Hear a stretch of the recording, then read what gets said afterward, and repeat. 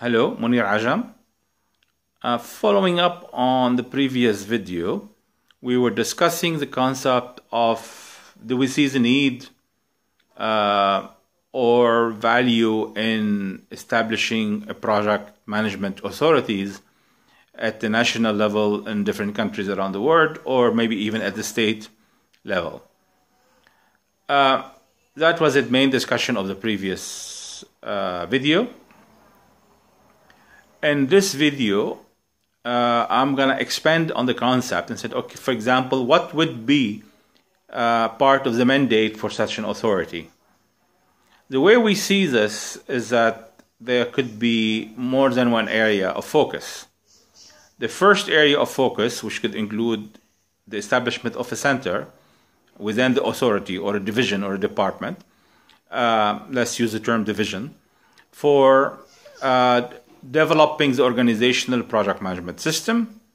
Of course, we can do so by collecting information from the various government authorities and ministries and agencies to see what they're doing today, and then maybe share, establish common ground, identify what's missing, supplement what's missing, to complete the organizational project management system, including the policies, guideline, governance, and all else.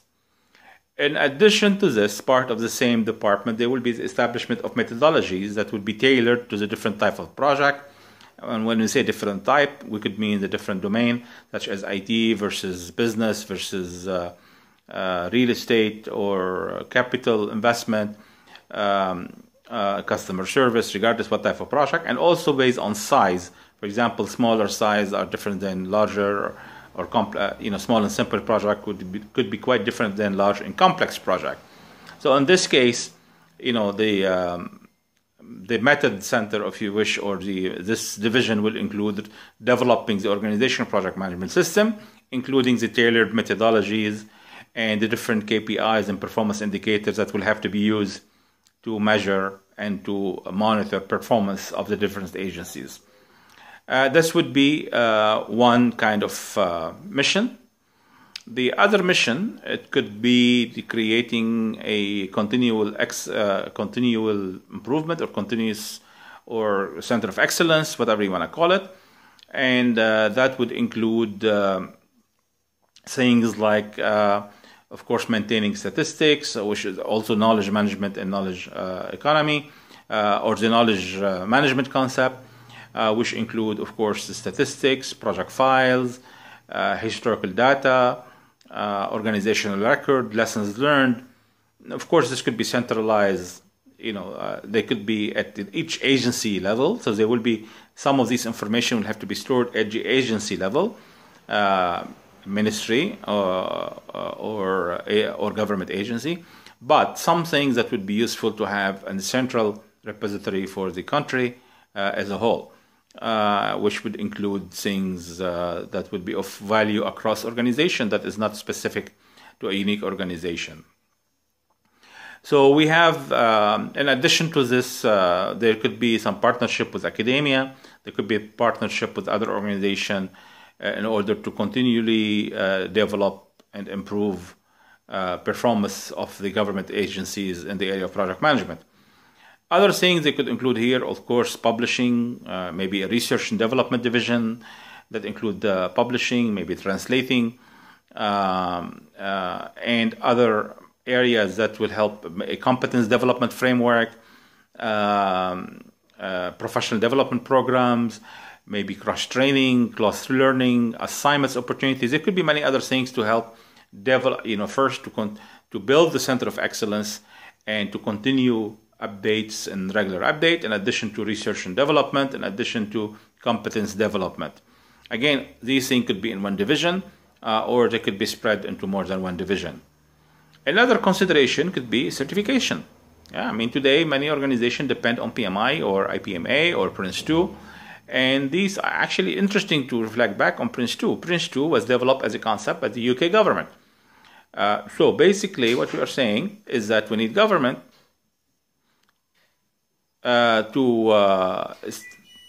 sorry, we lost power for a second.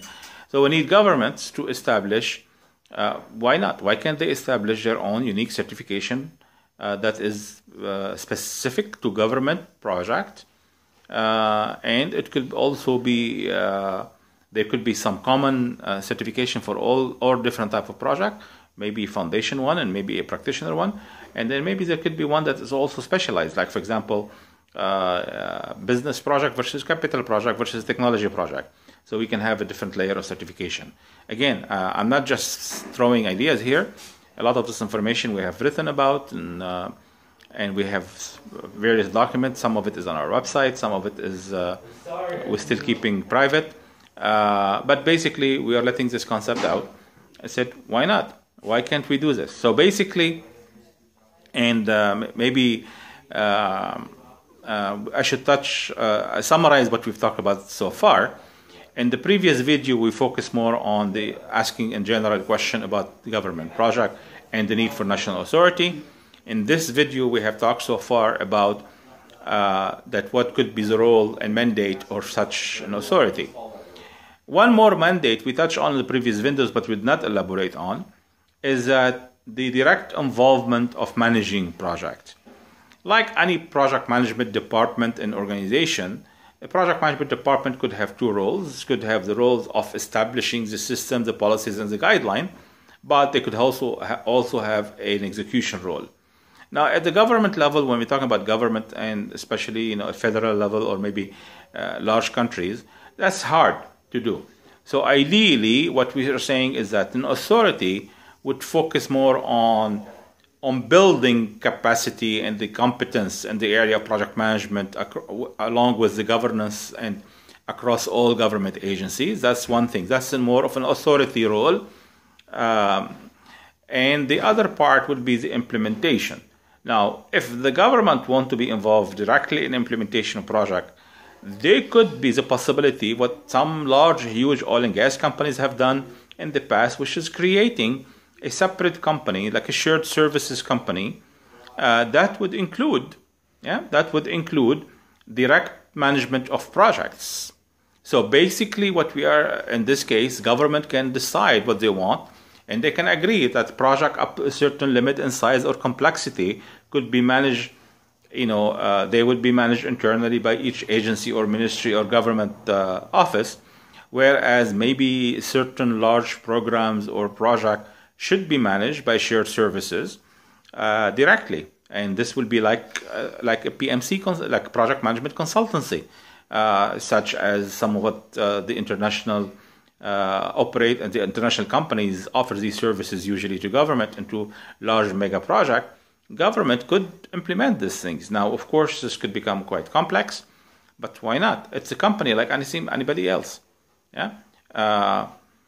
Now, I know people would ask the question and said, what's the value of this? Why do we need this? What problem are we trying to solve?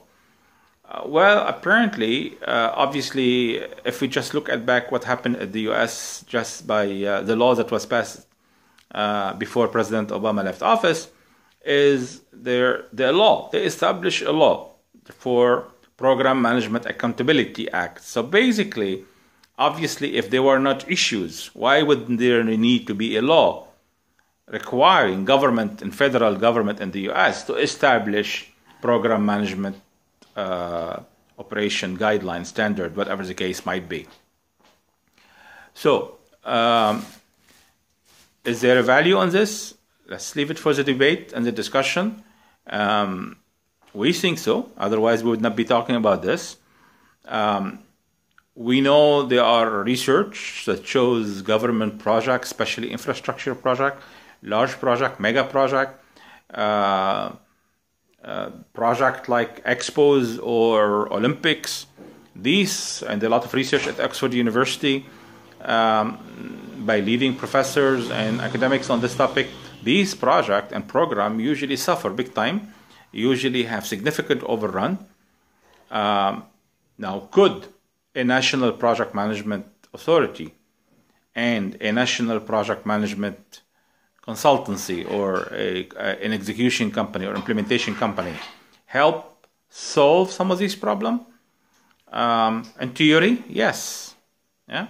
In practice, why not? if we can, do it and take our time to make sure we are building the right system with accountability and following leading global practices. Your opinion, what do you think? Thank you.